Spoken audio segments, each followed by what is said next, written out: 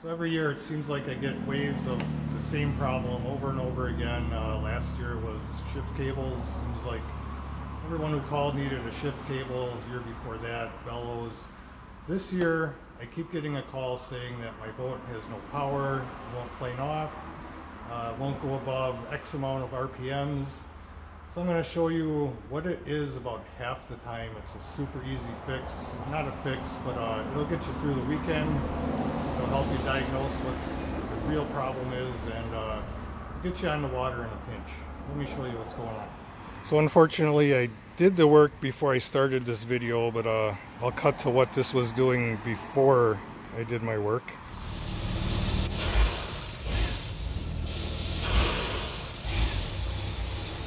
So this happens to be a 1987 OMC 4.3. It doesn't necessarily mean this only works on OMCs. It's very common on Mercruiser, Volvo, anything with a distributor cap.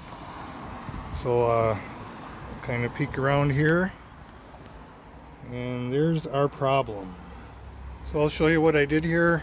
Like I said, this may or may not fix your problem, but it seems this year it's been pretty common. Let me get a different angle here. So there's your distributor cap. So some of them will have 2 screws, some will have 4.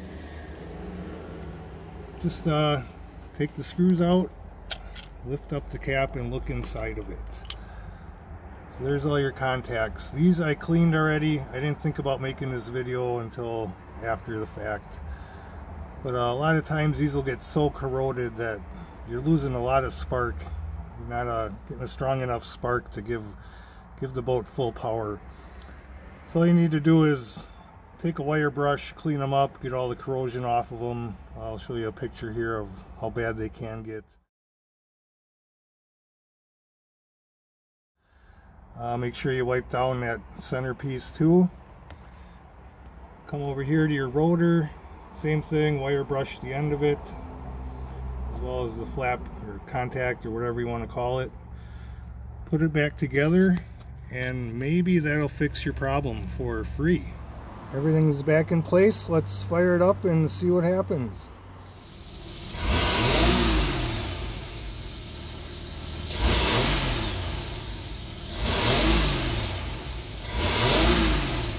So again, not a fix, but if it's a Friday and you want to go boating, it's hot as hell like it is today, it's a good way to get you through the weekend and a good start to figuring out what is actually wrong.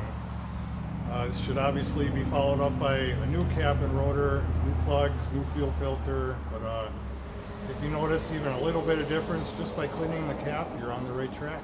So thanks for watching, hope this helps, and I'll see you next time.